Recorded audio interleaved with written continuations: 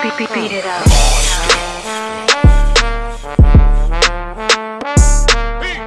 It's like the boom bap with a cap on you. Keeping it too real, man. So it's like keeping it too real. It's like the boom bap. It's like, real, how much money you know what I'm saying? You doing the boom bap, so you gonna make this amount of money right here. Now, if you want to make that other stuff, right, then, you know, sky's the limit. Look, even like with LL Cool J, like notice on a lot. I can't say that I have every single LL album that I know him all, but on a lot of on most of his albums, he would have at least one song where he got niggas on there. You understand what I'm saying? Yeah. Right. It was like 4, 3, 2, 1. I shot you, shit like that. You understand? It's like he know he gonna be singing. I'm not singing, but he gonna be rapping to the ladies and all of that. Yeah. But he still need to do them commercial records, but he got to do a hard record for the niggas. Right. Back in the days, you had to do that though. Yeah. You had back in the days, you needed, like when we was coming in the game, when I was learning, when the top rappers was Kane and Rakim and so on, and EPMD and all of them, like you had to have. You know, you had to have they was all, for the most part, hardcore rappers, right? But they had to have a club record on there. They had to have a record to the ladies. They might have had to have a story rap on there. It was just standard operator procedure to show that you could do those things. Back in the days.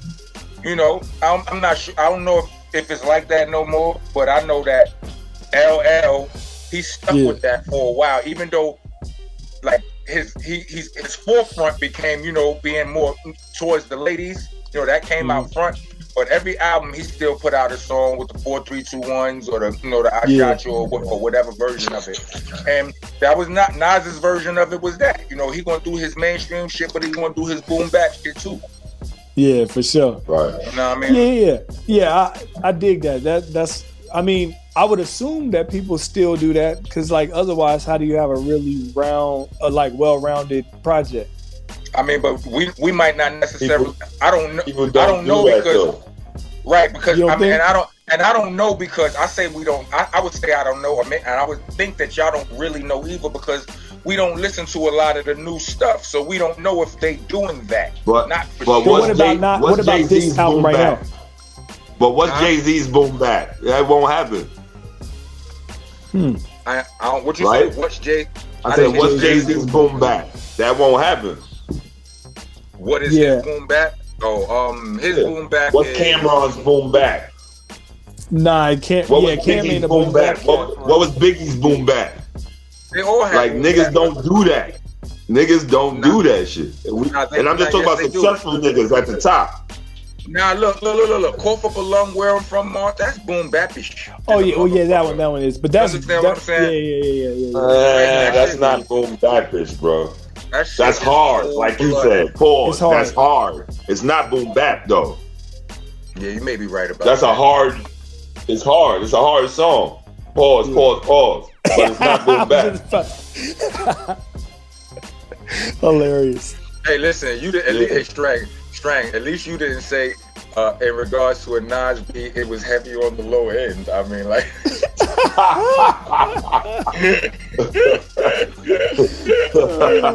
Hilarious. I didn't even think about that. That one went over my head. I'm gonna say pause right now for my prior. I'm gonna pause myself for remembering it. I'm just. But yeah, man, a lot of people that's successful, they not doing boom bap, man. Yeah. Well, you know what? I definitely got to say too that you could tell Nas like tried a bunch of different stuff that, like, because you know, in reality, like a lot of older rappers don't really be trying to fit into the new sound. You know what I'm saying? Right. That's one of the reasons why they kind of get stuck with either the fans that they had then still riding with them, or it's hard for them to like succeed pretty much because they don't know how to morph into the new sound or whatever and still rock. You know what I'm saying? Pun intended. He was able to like bounce around with all these new sounds or whatever and create a cohesive album with still being Nas. You know what I'm saying? Like, I never heard him really rapping on a bunch of bounce records before, but on this project, he has like probably 3 or 4 songs that I heard or whatever that he's like rapping double time on it, and he actually sounds good doing it. You know? Yeah, but they not necessarily bounce records though. They still serious. They're the bounce. Yeah. They're not like club bounce. They're like bounce, like as in the tempo and the type of tempo. Yeah. Type of. And another thing is like, listen, we like this joint. Mm-hmm. A lot of people won't. You know what I mean? Like we were just talking about Drake and Kanye. Yeah. Drake is killing Kanye in the sales.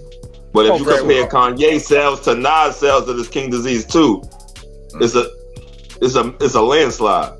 You know what I'm saying? Right. Nas is not gonna get the sales he used to get. Like he's not seen like that no more. Only to us.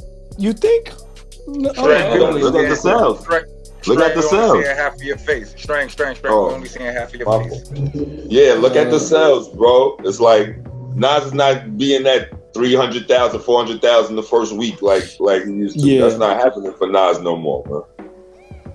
Let me see. So, damn. Nas King Disease 2 only sold 56,000 total album sales within the first week. Of course, we'll look at what'd you say, Kanye's joint? Who put Nas' album out? So 300, and Drake sold 600 the first week. Yeah. What album is what label is Nas on? He's on Sony. Mass Appeal is his own label, so it's distributed through. But it's still distributed by something. Yeah, I think it is Sony. Still distributed by what? Sony.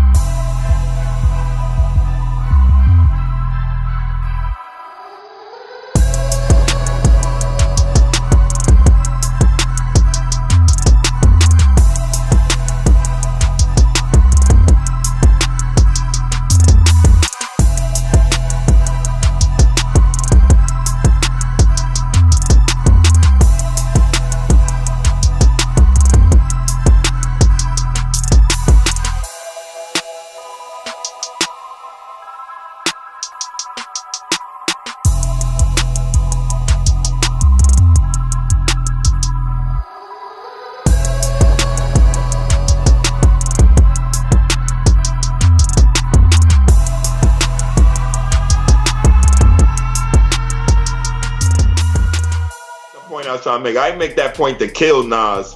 I made it to say like it's his love for the music, man. He still got love for the fucking music, man. Nas is still having fun.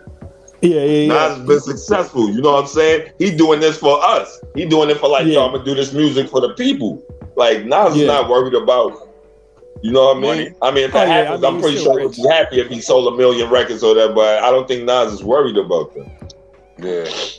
That's the point I'm trying to make. Like, the wildest thing is, though, even with his lower album sales, though, it's one of the most successful time periods for him. And that's the point I'm trying to make.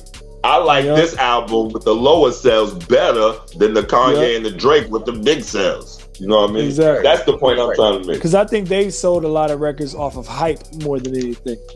But then because we all those guys, it's not hype. Those guys are really famous and they nice too. I ain't gonna lie, but they really famous, man. Understand too, the hype is part of the work. You know, that's part. That's part of the promotion. That's part of the job, is building the hype and all of that. And that's the only reason why I asked what label Nas put his out on. Because the next question will be is, what label is Drake on and what label is Ye on? You know what I'm saying? And who? Because we can't get caught up in shit that we already know better than. We know that. We already know better, nigga. Like, you know what I'm saying? Marketing and promotion is what sells records. Big facts. You understand what I'm saying? Like, rappers make them. Not dope lyrics or dope beats. Right. Yep. You understand what I'm saying? We make them. But to sell them, companies marketing and promotion sell them. So, for sure. Let's not get caught up in that. Let the fans, that's for them to believe. We know better. Let's not get this shit twisted. That don't mean that you that being dope ain't important. That's not what that means. What I'm saying though is, I don't give a fuck who you is. You can have the dopest song in the world, nigga. If you ain't got some money to push it, then it's gonna only be dope to the niggas that you know. On your computer and the rest of your homies that you shared it with. The niggas on your timeline. That's it. You know what I'm saying? Yep. And that's big facts. Yo, and on the sidebar, man, I've been reading comments and shit. Whoever worry about me yawning and shit, don't be worrying about me yawning all the time and shit. I do shit, nigga. All right? I do shit. Comedy. Fuck I guan. Look, I done look back at some of the shit in here. I done seen myself looking spaced the fuck out. Like, I don't know what niggas was talking about, but I was just... Bro, I don't know what the fuck was going on. I seen comments, niggas talk about me yawning, niggas talk about me doing this and all types of shit. Listen, when Rock is talking for a long fucking time, that's what I'm doing, all right? So y'all make your comments, y'all address them shits to Rock, man. Tell him stop talking so long so I can stop doing these movements that y'all don't like and shit, okay? Hilarious. Yo, what I'm gonna need you to do though is get your crotch out the camera, the same way that Wait up, is my crotch in the camera? Yes, sir. You right, nigga. Get your crotch out the camera, G. I can't see. I told you I'm on the phone today. I can't see, man. I can't even see y'all, bro. Yo, your crotch still in the camera, nigga. I can't do nothing about that, man. You can't do nothing about that. What I'm not gonna do is stand up right now and fix it, because then I would be Sling Johnson. Speaking of Sling Johnson, who will be on the show later today. Hold on a second. Look. We gotta go in there. We gotta go to break and shit. But before we do you guys have any shameless plugs that you would like to, you know what I'm saying, jump off? No, I don't. Well, I'm gonna plug my boy Taper Tage. You know what I'm saying? Got the culture gear cracking and whatnot. You know what I'm saying? Taper Tage, Culture Barber Lounge in Oceanside. You know what I'm saying? Then DJ Rek on all social media platforms. DJ Rek. You know, Sound Lounge Studio. You. For myself, I would say just still be on the lookout. Ether Rocks coming soon. Hit me up on all of my social medias. Rockness BCC on Instagram. I'm _Rockness_ on Twitter. Rock of Helter Skelter on Facebook. On YouTube, we are Monster Nation. You know what I mean? You can find us there. And I'm also on Cameo. Ow. Right on cue. You understand what I'm saying? And you can hit me up there, you know what I'm saying? Send me your requests and all that, and I'll hook y'all up, you know what I'm saying, with a monster shout out. You know what I mean? I'll quit your job for you if you want. You know what I'm saying? Like I'll quit your relationship for you. He don't want to be in this. He don't want to be in this joint no more. Like yo, she ain't fucking. Like, hey yo, she ain't fucking with you no more, bro. You out of here. She ain't never coming home no more. And instead of using my shameless plug this week, I was gonna say to my bro Squeeze De Niro, his wife named Tika. She in the fight. She out there fighting for her life. Riding with you, we fighting, man. My cousin Tasha, she over there. She laid up. She fighting for her life. We riding with you. We fighting, yo. That's what I want to say, man. Cousin Tasha, Tika, get well soon. See y'all soon. Yeah, prayer soon. Love and light. Real talk. Damn, you made it all serious and shit. We gotta take a break. I'm sorry. No disrespect though. All right. That's heavy. You know what I mean? You're listening to Monsta Mondayz Podcast. Please join us every Monday from 8 to 10 p.m. West Coast time and 11 to 1 a.m. East Coast time. Every single Monday, Monsta Monday on the Dash app. Also, check out these awesome shows from the rest of our podcasting family. Funny Farm, East New York Radio, All Elements Mix Show, The Star Power Collective, La Cosa Nostra Radio, 5150 Mix Show, Block News Live, Vinyl Coffee Mix Show, and hidden gems. Check them all out under the delicious vinyl or radio station.